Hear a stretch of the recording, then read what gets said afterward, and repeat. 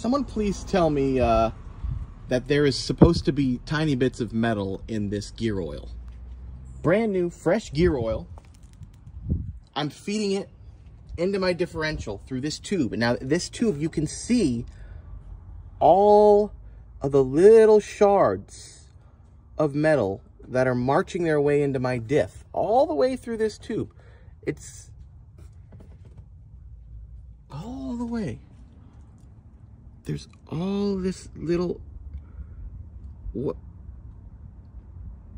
is this in the oil? It was a clean tube and a clean bottle. Everything was clean. Look at all that glitter marching its way into my diff all the way down. See that?